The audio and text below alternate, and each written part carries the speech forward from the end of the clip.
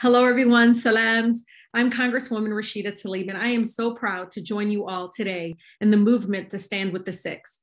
These six organizations are on the front lines on the fight for human rights, justice, and equity against the forces of violence, apartheid, and hate.